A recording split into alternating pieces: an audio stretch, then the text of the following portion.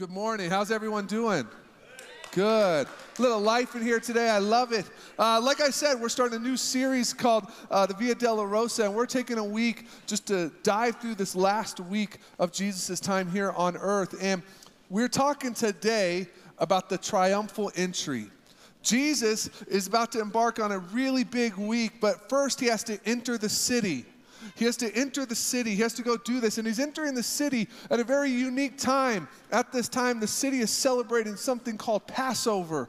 And as they're celebrating this, they're doing this because they do this because they fled from Egypt when they were set free from slavery. And they do this as a remembrance of what God did. And they have practices so much as even to have unleavened bread. Because when they fled Egypt out of slavery, the bread didn't have time to rise.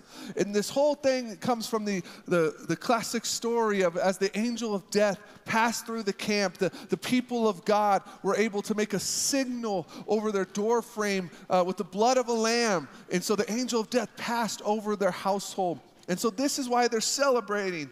And Jesus is about to enter the city. And what he does before he enters the city is he sends his disciples, a couple of his disciples ahead of him.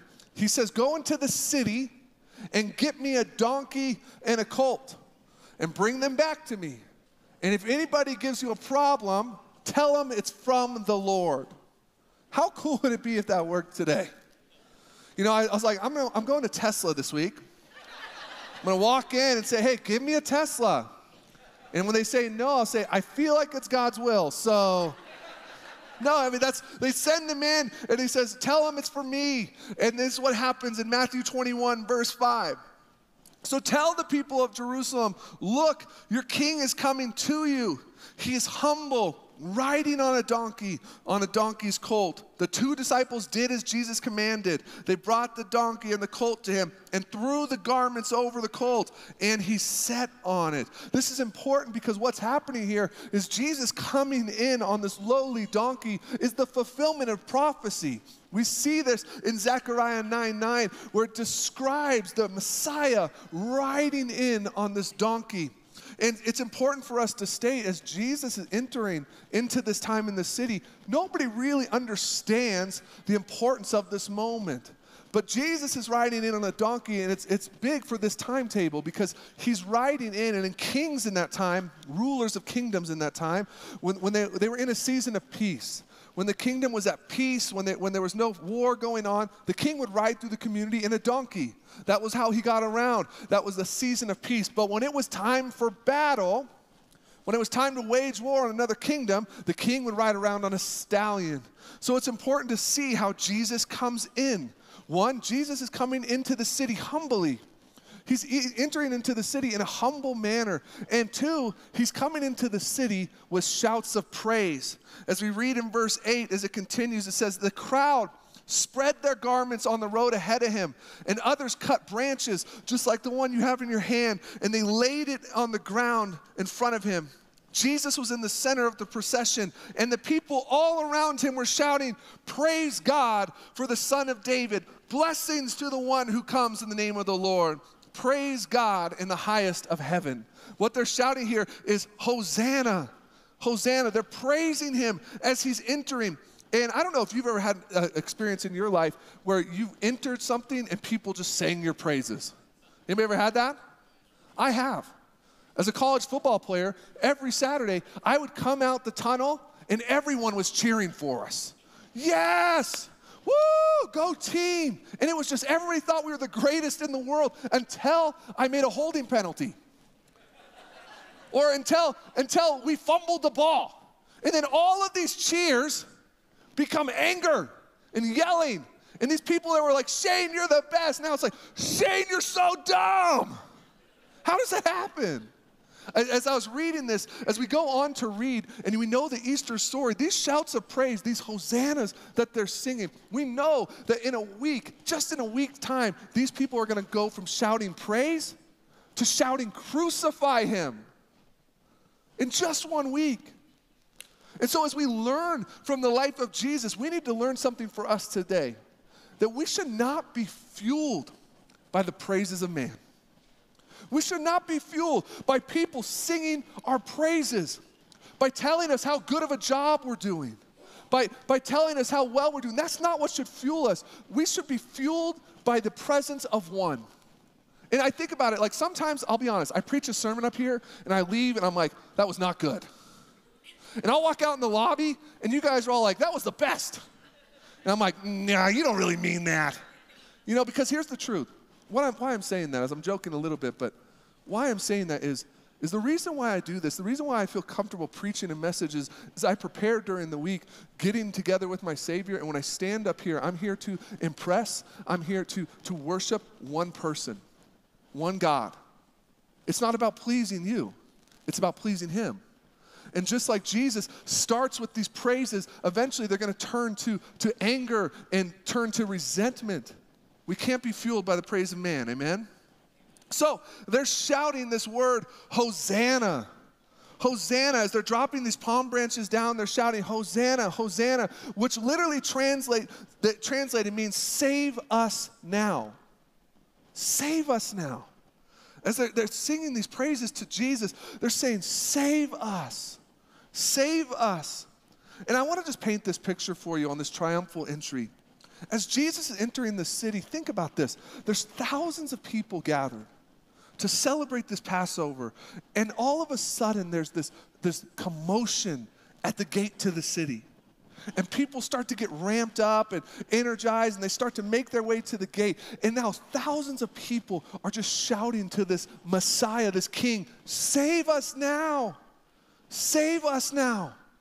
Can you imagine the energy that's in the city, what people are thinking? Think about what the Roman Empire is thinking at this time. Who is this?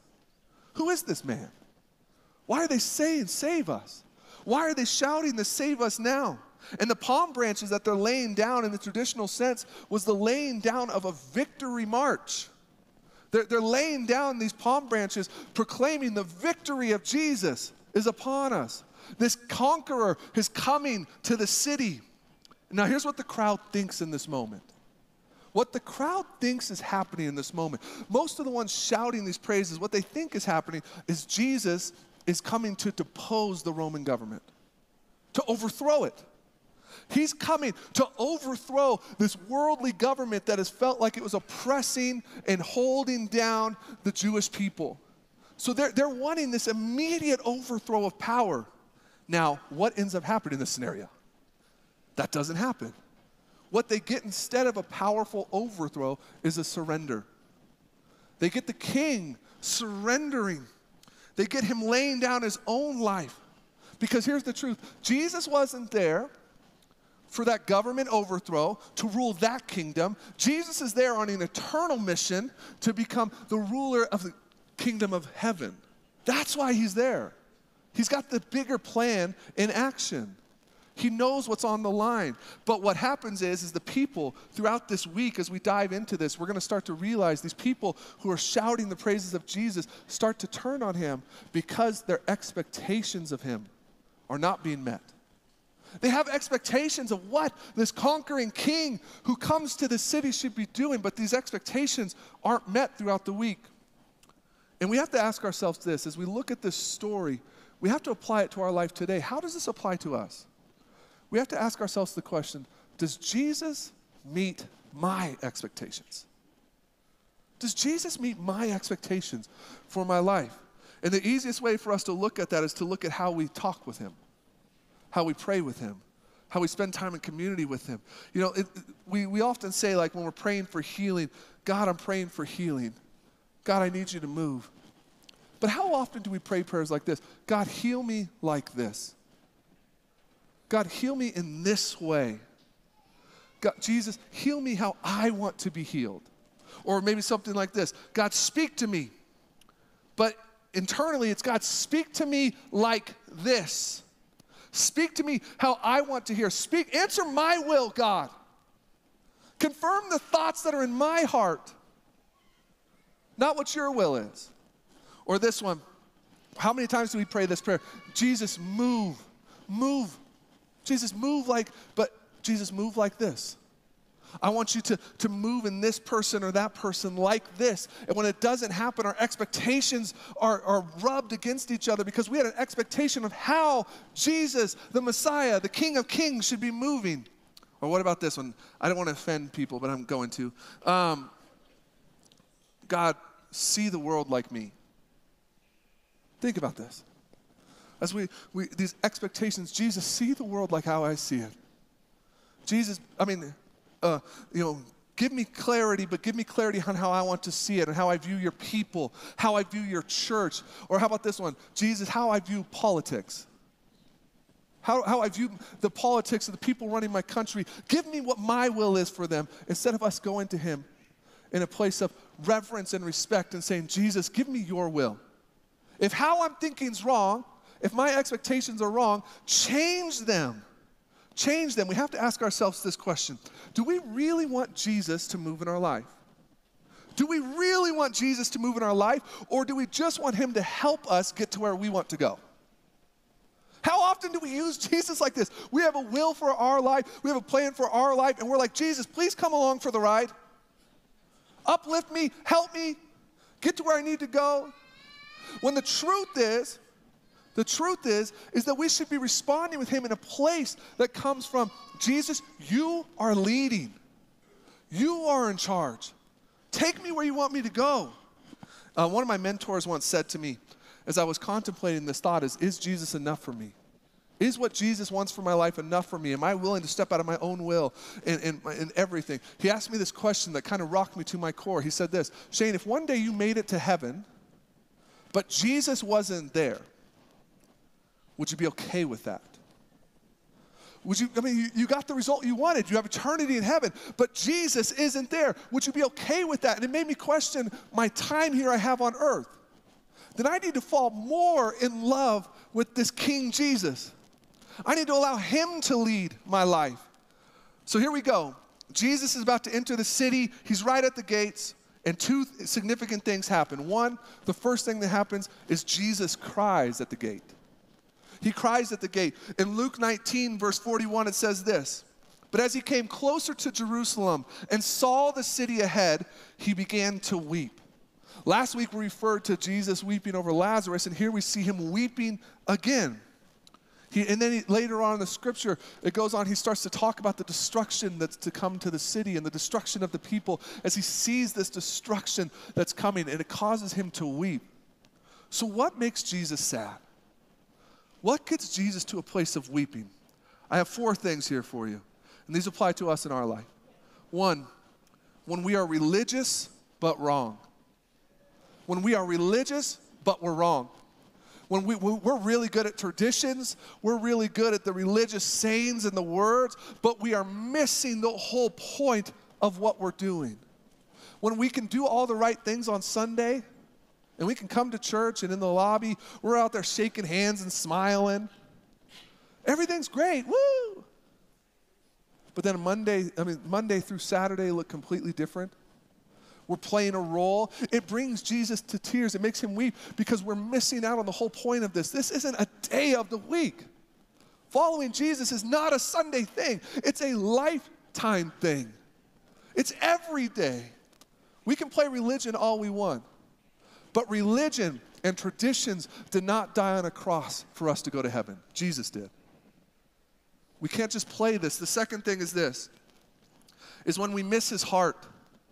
What makes Jesus weep is when we miss his heart, especially for his people.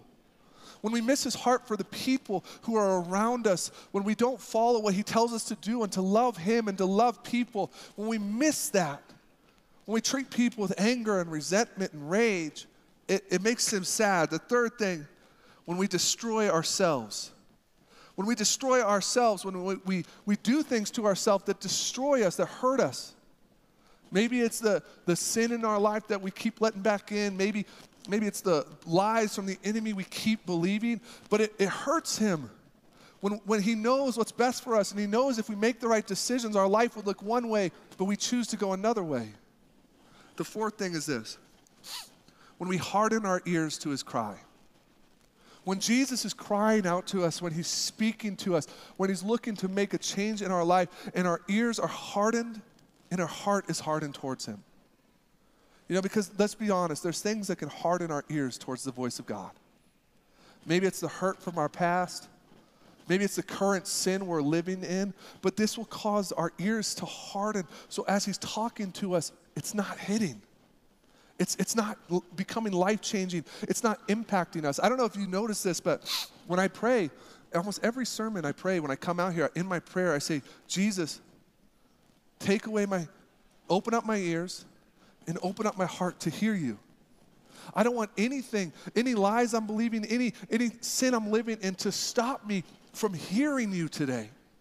We need to acknowledge that there's stuff in our life that is stopping us from seeing and hearing Jesus clearly. The second thing Jesus does after he enters the city, now he's in the city. So when we think about this, we just had this big celebration. Jesus entered the city. Now what is he going to do first? The first thing he's going to do is he's going to the temple. He's going to the place of worship. And it says this in verse 12. Jesus entered the temple and began to drive out the people buying and selling animal sacrifices. He knocked over the tables of the money changers and the chairs of those selling doves. He said to them, the scriptures declare, my temple will be called the house of prayer, but you have turned it into a den of thieves. Think what's going through the people's mind right now. They were just singing praises. Come overthrow the government. And Jesus shows up at the place of worship and is flipping their tables. Wait, what? That's not why you're here. You're not here to condemn us, God. You're here to overthrow this government. You're flipping the tables. He's mad. I love this visual of Jesus because it helps me relate to him a little bit. You know, like he just got so mad he had to flip a table. Anybody ever been there? But he's there, and we have to ask ourselves, what makes Jesus get to this point with these people? What makes him mad? And in this instance, what makes him mad is when people use religion to manipulate and take advantage of people. Because what we don't see in this story is that everyone who's coming to the city to celebrate Passover has to go to the temple and receive two things. They have to receive an animal sacrifice and temple coins. And they have to have that to properly practice in this Passover celebration. But what the money changers and the merchants are doing is they know that it's a time where a lot of people are coming to the city for this. So they're hiking the rates up. They're raising the price of doves. They're hiking the rates up. You know, it'd be kind of like in our world, let's put it this way. It's, you know, if we want to go buy a hotel here for a night, it's not that much right now. But if you try to book a hotel on hot August night weekend, what's that rate doing? It's skyrocketing. It's inflation. It's like the gas prices. Sore subject, I know. And so what is happening here is Jesus is going in and he's saying, it is not right that you're taking advantage of these people who are trying to worship. You're making a gain off of them. He's not saying that it's not right that they're selling them. He's not saying that. What he's saying is they're manipulating the process for their own personal gain. And what Jesus does, he goes into the temple and he begins to flip these tables. And what he's really doing is he's flipping the expectations of the people. He's saying, this is not what it's about. You're missing the mark. This area in your life that you thought you were doing the right thing, you thought you were doing everything right, you're missing the mark. The expectations for this are different. This isn't right. So I have to ask myself, as I think about this, as I put myself in this situation, I ask, is there any areas in my life that need flipped? Is there any areas where my expectations for them don't align with God's expectations for them? Is there any areas in my life that I've become hardened and callous to, that I need Jesus to come and flip the tables of expectations over? Maybe it's my family. Maybe it's your family.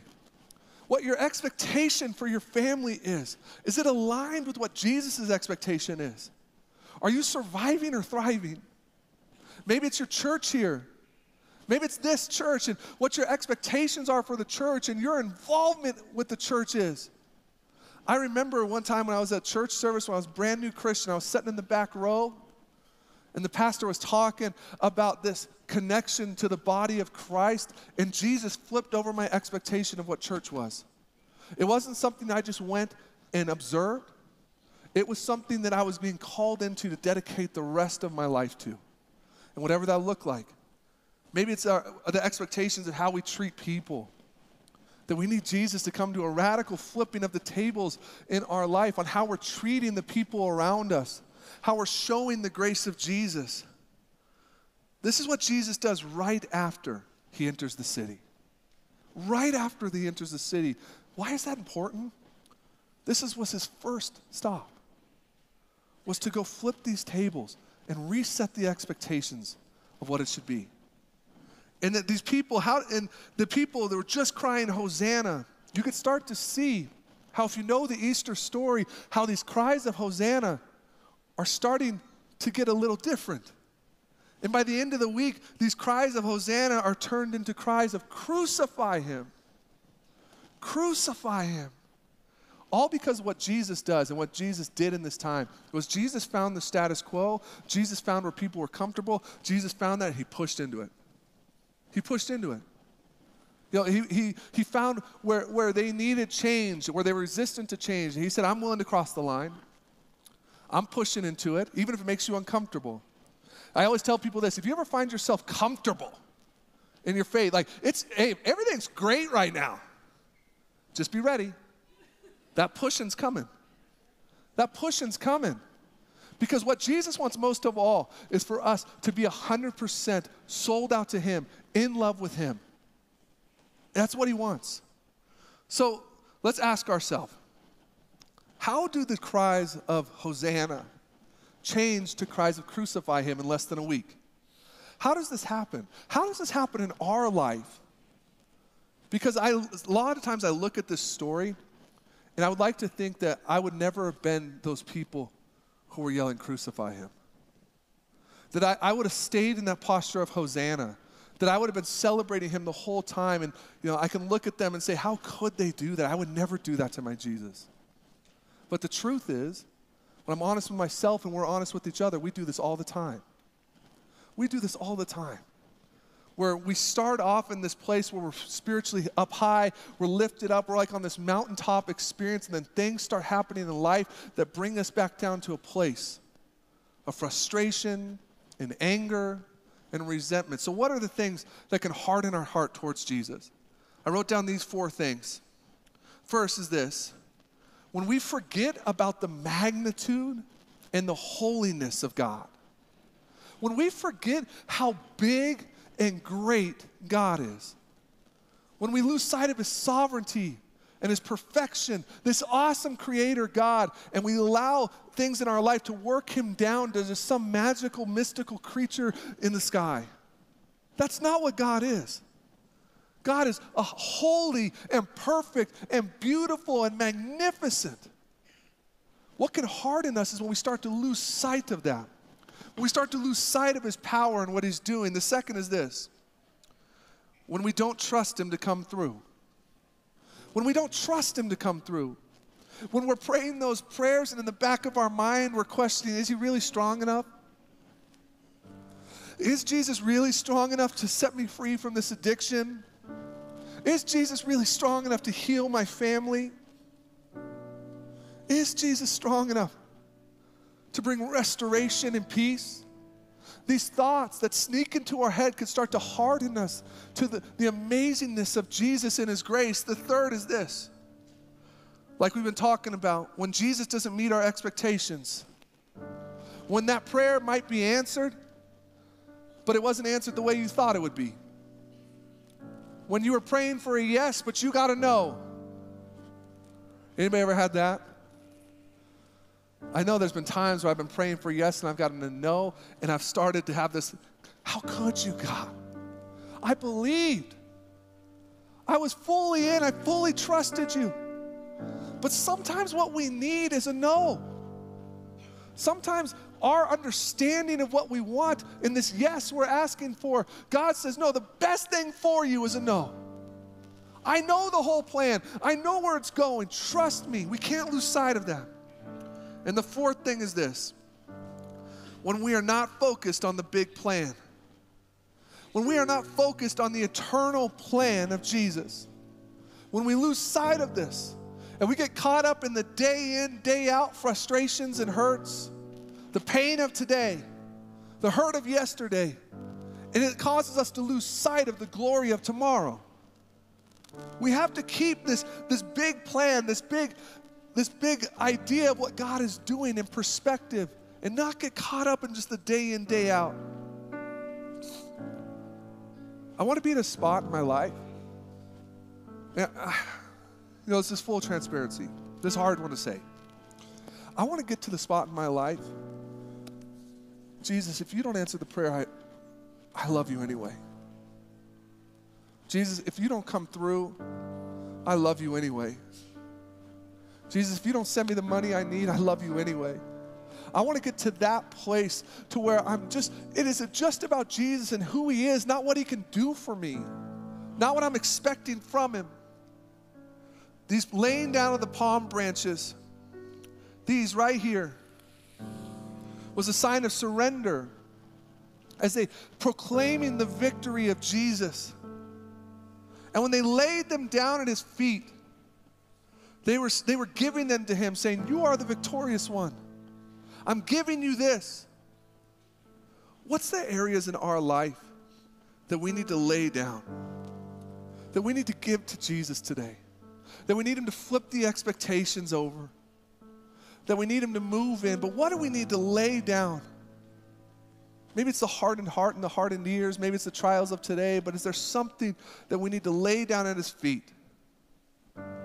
Because what I don't want for us to happen as a church is for us to be at a place of Hosanna, but get to the place of anger, place of resentment. I want us to stay in the place of proclaiming how great Jesus is, proclaiming he's the King, proclaiming he's the Messiah. Because there was a whole plan that started the moment Jesus entered the city. There was a whole plan. And here's how it goes. I'm going to ruin Easter for you. I hope that's okay. Here's how it goes. Jesus enters the city, and as he enters the city, he enters with praise and palm branches being laid down and shouts of celebration. But in that week, as Jesus spends teaching and healing and talking to people, preparing his disciples for what's to come and all of that, rebuking religious leaders, this all happens in this week. And in that week, those shouts of Hosanna turn to shouts of crucify him. And by Friday, he finds himself going to a cross, going from the courtroom to the cross to pay the price that he didn't deserve to pay. It's so much so that the person who's overseeing his death says, I don't want to make this decision. I want you to make the decision, people. I want you to make the decision. So you can either have Jesus die on the cross, or you can have this murderer, Barabbas. You can have him or him, and one of them you get back. It was no longer Hosanna, save us. It was crucify him, crucify the King of Kings, crucify the Messiah, give us the murderer, Barabbas. And that's what happened. Jesus goes to the cross and he makes the painful journey, the journey of sorrow and pain to the cross. And he dies there. He dies on that cross as his blood is shed to cover your sins and my sins. Because he had to be the sacrificial lamb to die for you and for me, so we could spend eternity with him. And then he goes to the tomb. He goes to the tomb, and everybody thinks it's over. The enemy thinks he's won. The people think it's done. But he pulls a Tom Brady, and he says, I'm coming back. And 3 days later, he rises from the tomb and he ascends to heaven, opening the pathway for us to spend eternity with him. The gospel doesn't end with the cross and the tomb. The gospel of Jesus is still happening today. And he's using people like you and like me to spread that message. And here's the great thing, is it's not over. Because when he went to heaven, he promised he'd be back. He promised he would be back. And when he comes back, He is coming back in a different style. He's not coming back humbly on a donkey. He's coming in, riding in to claim what is rightfully his, to defeat the devil and take back what is his. To take back what is his. The gospel didn't end thousands of years ago. The gospel is still alive. It's still life-changing. Jesus is still moving. He's still calling people close to him. And one day he will come back and he will set us free forever. And we can spend eternity with him. And so no matter what the devil throws at you, no matter what hardships you're facing, you can hold on to that God is a God of his word and he's coming back. Amen? Let's pray together. Father God, let this be our cry, that we stay in a posture of Hosanna, singing, save us now as we await your return, God. But with the time we have left, let us love as many people as we can love. Let us show your grace to as many people as we can. And let us stay in a place without hardened hearts or hardened ears that we cry, Hosanna, Hosanna, Hosanna. Amen.